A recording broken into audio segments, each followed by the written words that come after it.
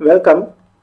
In this video, I am going to start with the neat objective questions from the chapter Excretory products and their elimination. So we'll discuss the questions from level 1 and then later from the level 2 and level 3. So here I have taken question from the level 1. First question: filtration of blood takes place at the options PCT, proximal convoluted tubule, DCT, that stands for distal convoluted tubule, then collecting ducts, and Malpighian body. So here let's understand. We know the structure of nephron. So here when we see the structure of the nephron, it has the Bowman's capsule, and into this Bowman's capsule the afferent arteriole enters and it gets divided to form a lot of capillaries, and then it emerges out as the efferent arteriole. So you can see here, and here it forms a lot of capillaries, and it is called the glomerulus. So this is glomerulus, the network of capillaries, and this one, it's the Bowman's capsule. And here this part is afferent arteriole, and this is efferent arteriole.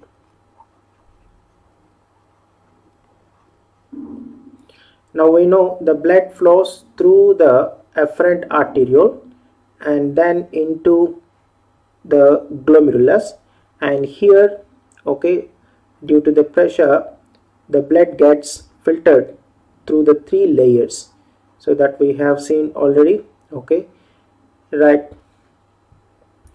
The endothelium of the capillary, the basement, and then the epithelial layer of the Bowman's cup, and the filtrate enters into the capsular space, and then it flows down into the PCT, the proximal convoluted tubule, and then after that it returns into the efferent arteriole.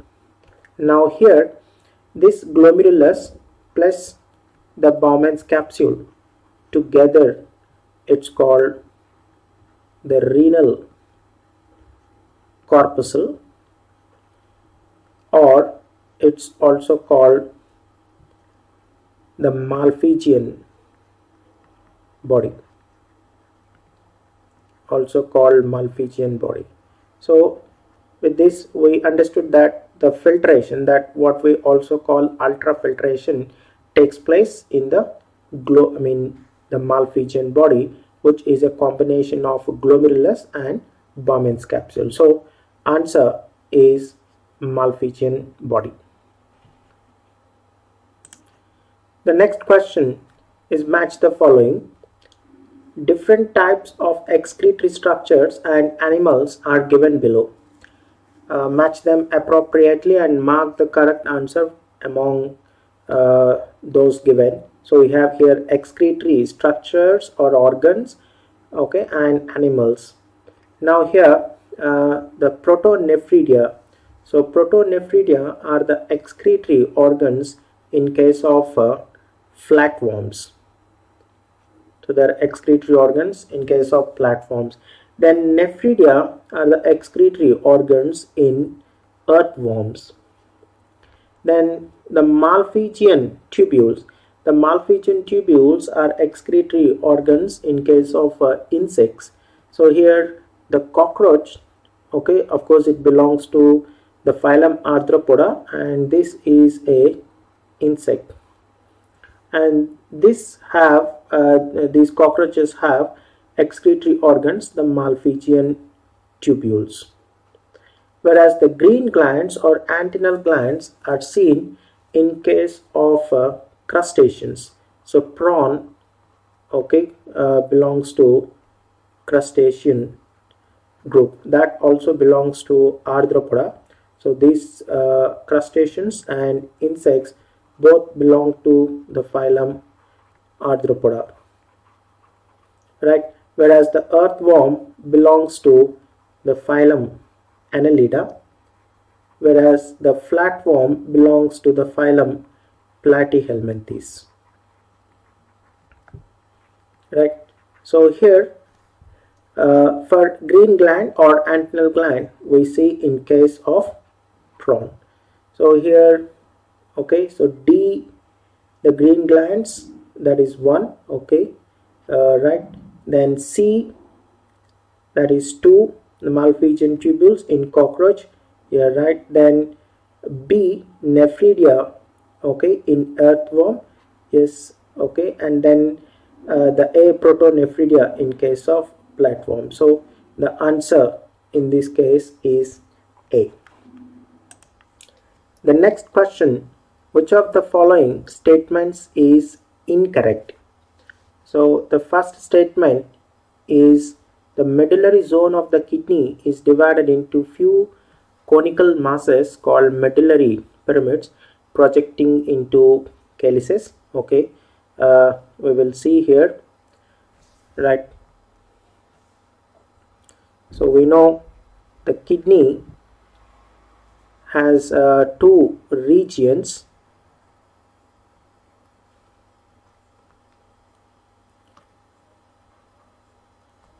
okay. So kidney has two regions. The outer region is the cortex and inner region is the medulla, and in the medulla we see the renal pyramids. So these are renal pyramids, and these renal pyramids are around 8 to 10, okay, inside one kidney, and the tip of this renal pyramid will open into the minor calyx. So it opens into the minor calyces. So here what you see, this is the minor calyx, and all these minor calyces, they open into the major calyx, and these major calyces, they open into the renal pelvis, okay. So if you see, the order will be from minor calyx to major calyx, from major calyx to the renal pelvis, okay.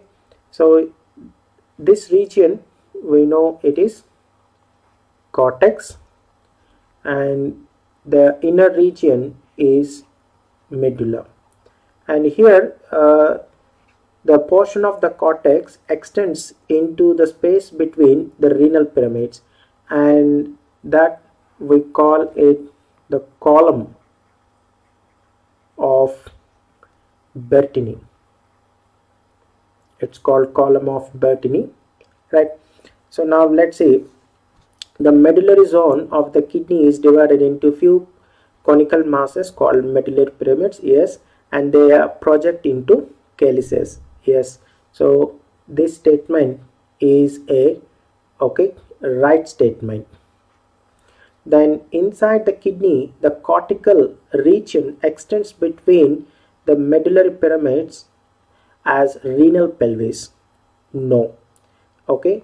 So you can see that that region, we call it column of Bertini. So the cortex that extends into the space between the renal pyramids or the medullary pyramids, we call it column of Bertini, not the renal pelvis. So this statement is an incorrect statement.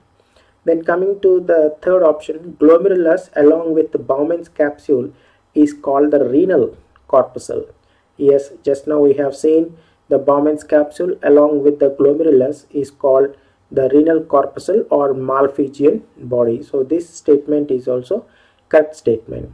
And coming to the last one, the renal corpuscle, proximal convoluted tubule and the distal convoluted tubule of the nephron are situated in the cortical region of the kidney. Yes, so here you will see the structure, that is the Malpighian body and the proximal convoluted tubule, and the loop of Henle dips into the medullary pyramids, and then the DCT will be seen again in the cortex. So this statement is also a right statement.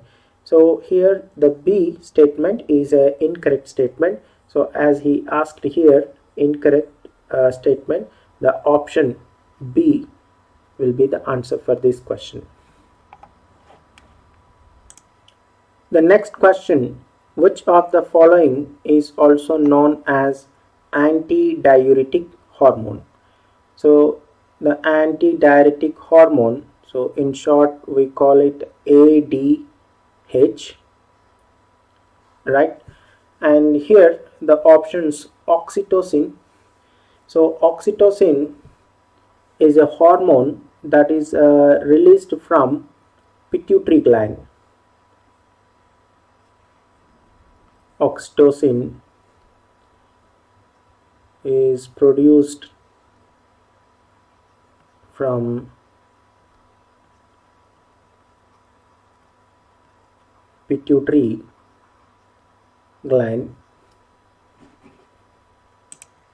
That is, of course, the posterior pituitary,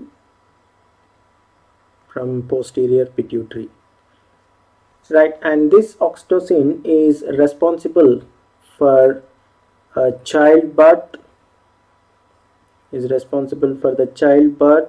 and also release of milk from mammary glands after the childbirth. So that is the function of oxytocin. And coming to the B option, the vasopressin. So this vasopressin is also called antidiuretic hormone, and this is also produced from posterior pituitary gland. Coming to this adrenaline, so adrenaline is a hormone that is produced from adrenal medulla of adrenal gland. And coming to this calcitonin, the calcitonin is also called thyrocalcitonin, and this hormone is from thyroid gland.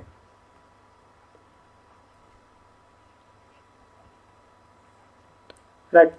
So later when we study the last chapter, the endocrine system, we will again see all these hormones from where they are produced and what their functions will be. So here the vasopressin is also called the antidiuretic hormone.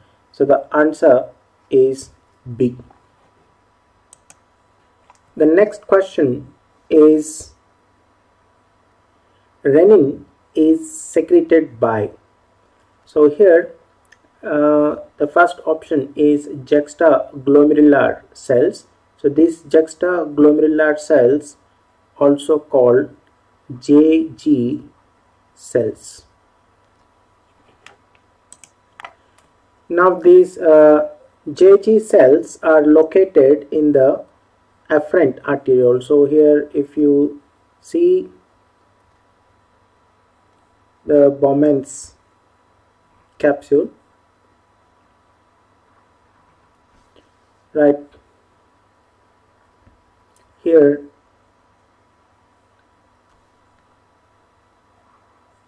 is the afferent arteriole,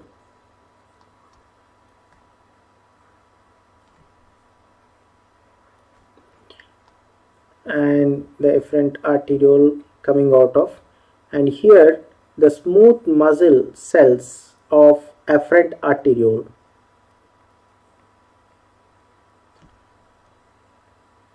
These JG cells are specialized smooth muscle cells in efferent arteriole. So they are present in the efferent arteriole. So these are the JG cells, the juxtaglomerular cells, and these JG cells are the one who are going to produce the enzyme called renin, which is also called angiotensinogenase, and we know here what these podocytes are. So here the podocytes are the epithelial cells of the Bowman's capsule, and that wrap around the capillaries in the glomeruli, right? For these podocytes, I would like to show you the image, so you can see here, right? So this is the podocytes here. Okay, so how the podocytes wrapped around the capillary. So here is the capillary, and wrapping around is the podocyte, and you can see between that, so here these are minute spaces or the gaps, so which we call them the filtration ports or slit ports, so through which actually filtration process takes place. Then coming to this nephridia, so the nephridia are excretory organs in annelids and other organisms, and stomach is not at all related, as it is the one concerned with the process of digestion. So the answer, renin, is secreted by the juxtaglomerular cells. The next question: find out the correct sequence of events during urea movement pathway. So the urea is filtered in the renal corpuscle, and we know from each kidney the urea that is collected through the renal pelvis, it enters into the ureters and it gets collected in the urinary bladder, and through the urethra it is excreted out. So we know these are ureters, the urinary bladder, this is urethra, and these are kidneys, of course, right? Let's see the first option, bladder, okay, to kidney, no, and ureter, this is in okay. So the direction of that urea, will be okay, it gets filtered in the kidney, and from the kidney into the ureters, okay, from there into the urinary bladder, and from the urinary bladder through urethra it flows out. So this is the direction of urea movement. So we'll see, okay, the bladder, no, kidney, okay, the bladder, ureter, so it will be from kidney to the ureters here. So kidney, ureter to the urinary bladder and urethra. So the option D will be the right option in this case. The next question, which is not basic renal function? Now out of the four options, if we see, The reabsorption is the function of the nephron. Okay, secretion is also a function of the nephron, and the deoption, filtration, is also the function of nephron. So all these three, that is, okay, reabsorption, secretion and filtration, so they are all the functions of nephron, so that is renal functions. And coming to this perfusion, so here the perfusion is different. So here the meaning of the perfusion is the delivery of blood. So this will be the delivery of blood to a capillary bed,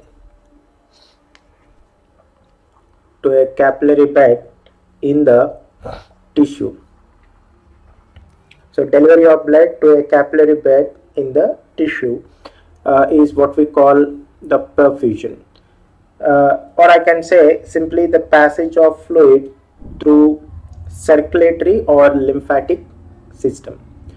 So here this perfusion is not the basic renal function. So the answer for this question is B. The next question, question number 59, volume of urine is regulated by.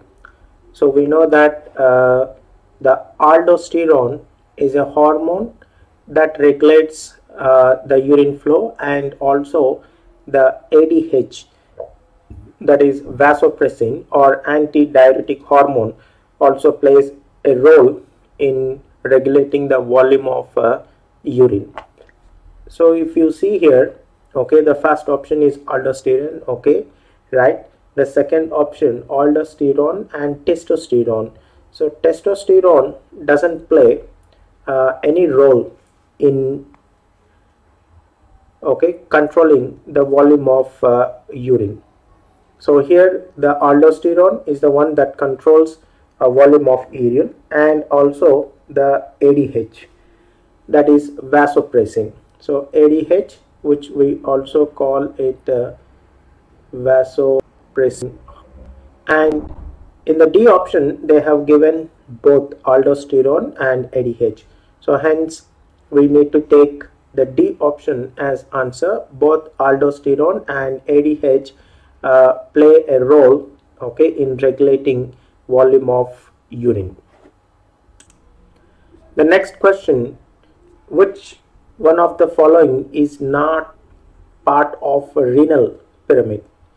So here the options, the collecting ducts, loops of Henle, then peritubular capillaries and convoluted tubules. So if you see here, we know in the case of kidney, the outer layer is the cortex. So this is the cortex region, and this is the medulla region.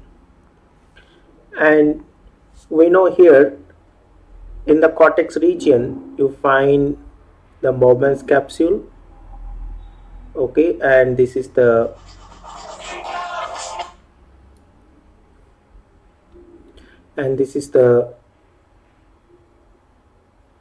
proximal convoluted tubule, right? This is the proximal convoluted tubule, and then that enters into the medulla, and so this will be the Henle's loop, and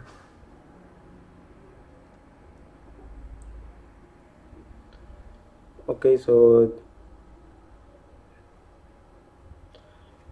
here this is the PCT, and this portion it will be the DCT, distal convoluted tubule, and this is, okay, Henle's loop. So these will be present, I mean Henle's loop will be present in the medulla. So here this is the medulla, which means here you will see actually in this way. So this is the renal pyramid.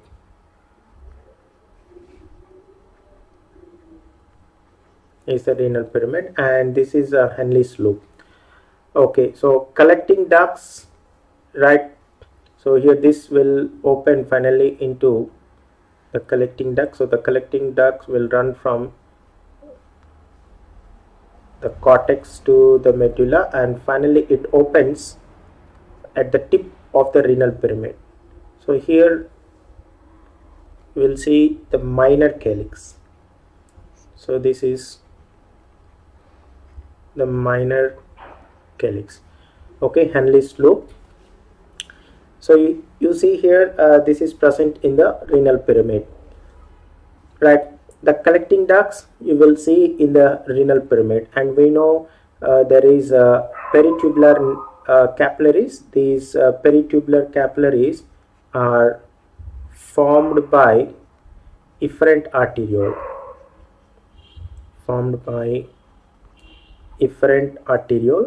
that we will see it on this PCT, DCT, and even on especially morely we'll see in case of this Henle's loop, right? I mean mostly we'll see in case of this peritubular capillaries.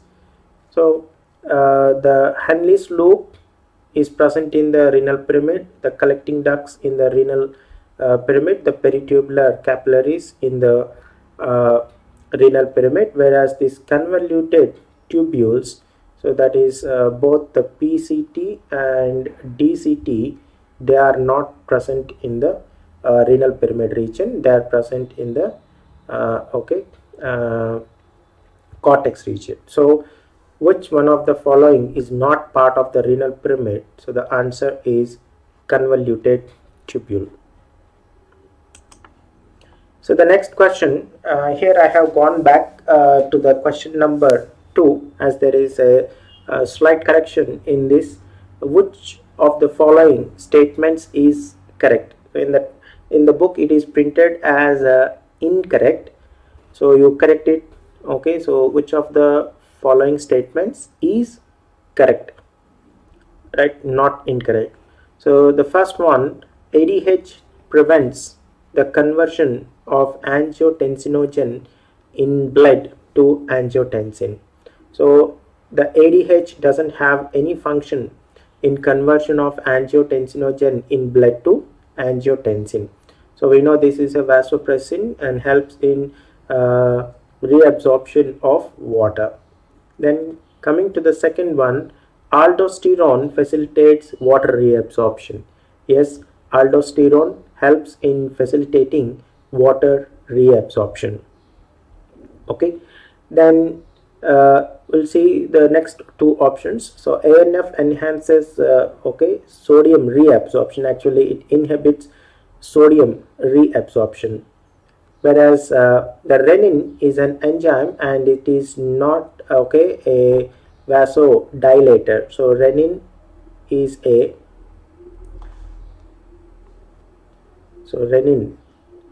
is a enzyme that we call it also as angiotensinogen. It's also called angiotensinogen, and is an enzyme produced by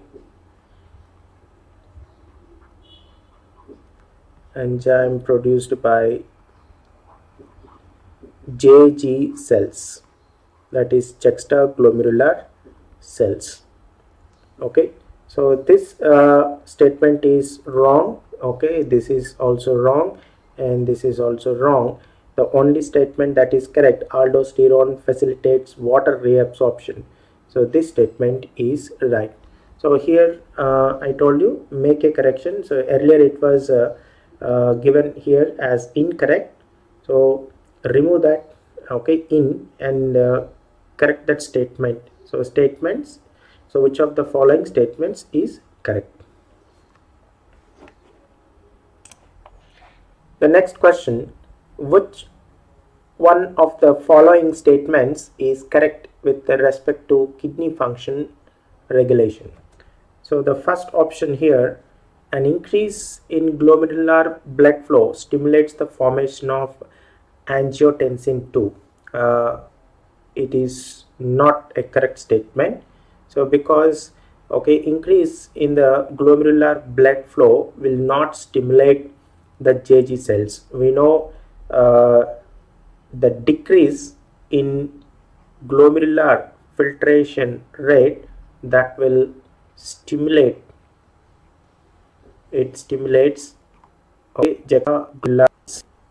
so that will produce renin, and this renin is going to convert angiotensinogen to angiotensin 1, and then later by another enzyme to angiotensin 2. So when there is an increase in the GFR, there will be no production of renin, hence there will be no formation of angiotensin 2. Then the second option, during summer when body loses lot of water by evaporation, the release of ADH is suppressed. When in the summer when the body loses a lot of water, then the release of ADH will get stimulated, because to absorb water and prevent the loss of water.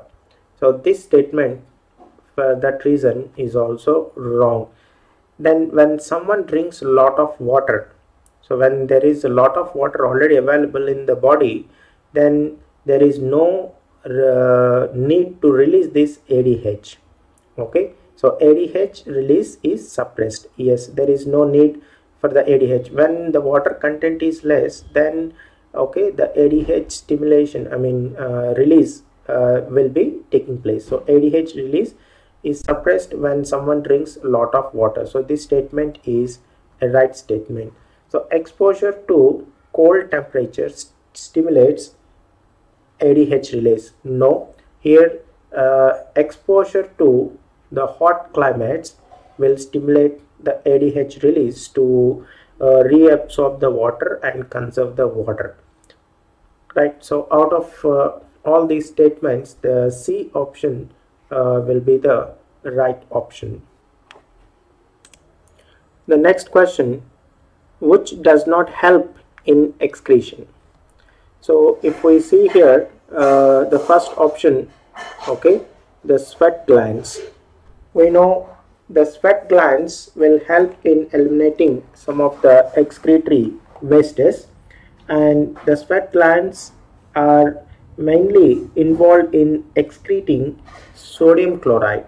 So the sweat glands eliminate sodium chloride and even small amounts of urea and small amounts of lactic acid. So these substances will be released. So these are wastes.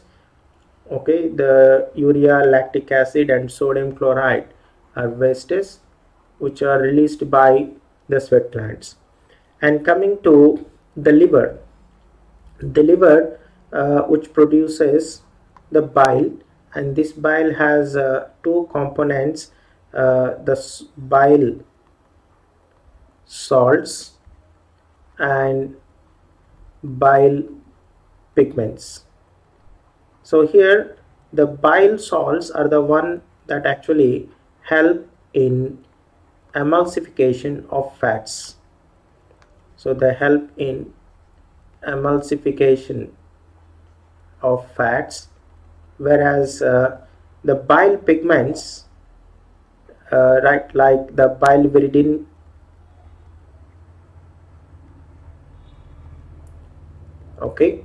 and the bilirubin. So these are the substances which are of no use, and these are the waste materials. The biliverdin and bilirubin are wastes and excreted. So the liver also helps partially in removal of wastes. Coming to the pancreas, okay, we know it acts both as endocrine and helps endocrine that produces hormones, and also it produces enzymes that help in digestion of the food. So here the pancreas, okay, here it helps in digestion and also acts as endocrine gland. So in this case, this will not eliminate any waste materials, the pancreas. So whereas sweat glands and the liver does. So the option is C, the one which will not at all help in excretion. So the correct option is C. Right, next question. Kidneys perform all the functions except. So here the first one, filtration of blood. Yes, the filtration of blood, okay, that takes place in the renal corpuscle, okay, right, and that is filtration of blood is performed by the kidneys. Then regulation of BP is also performed by the kidneys. So here we know that when there is a decrease in the glomerular filtration rate, it will stimulate the JG cells, and when the JG cells get stimulated, it produces the enzyme renin, and the renin is going to convert, okay, the angiotensinogen into angiotensin 1, and this angiotensin 1 will get converted to angiotensin 1 will get converted to angiotensin 2 with the help of an enzyme called ACE, angiotensin converting enzyme. And we know, so this angiotensin 2 is a vasoconstrictor. So when it is a vasoconstrictor, okay, it reduces the diameter of the blood vessel, and this actually, okay, results in increase in the blood pressure. It results in increase in the blood pressure. So regulation of BP is also correct. So filtration of blood, okay, so this is also the correct one. So this is right, this is also right. Then secretion of antibodies. No, the secretion of antibodies is only done by one special type of WBC cells called B lymphocytes. It's the only B lymphocytes that produce the, okay, antibodies. So secretion of antibodies is by the B lymphocytes, right, and it is not by the kidney at all. Then we know the regulation of pH, okay, and volume of body fluids is the function of kidneys. So this is also a, okay, correct in function under the functions of kidneys, except this, that is secretion of antibodies done by the B lymphocytes. So the correct answer is secretion of antibodies is the correct answer. The next question, the correct match is, let's see the first option, the DCT secretion of hydrogen and potassium ions. So not only the collecting duct, the DCT also has the function of selective secretion of hydrogen and potassium ions. So this statement is a right statement. Then Henle's loop reabsorption of glucose, water and sodium ions. So Henle's loop will not reabsorb, okay, these substances. Then coming to the podocytes, they attach to the parietal layer of Bowman's capsule. So if you see in the diagram, this is how the Bowman's capsule you will see, okay, and this is the parietal layer.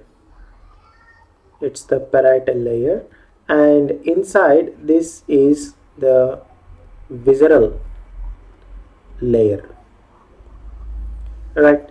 And here you can see of course the movement, the afferent arteriole, okay, entering into, and then it forms here.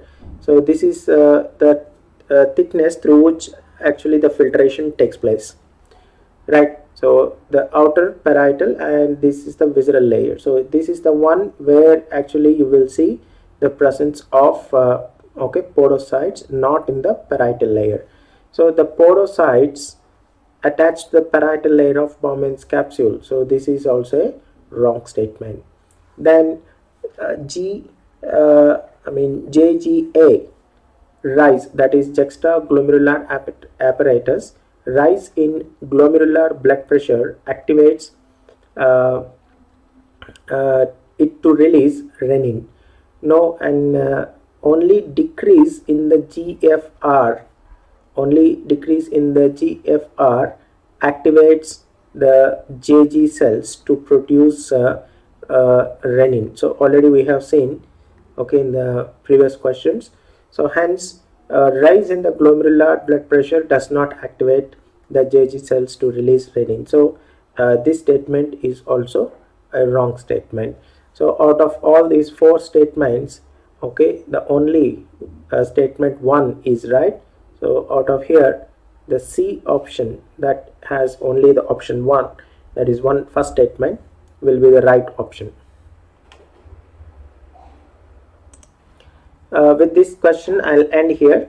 The remaining questions we will see in the next session.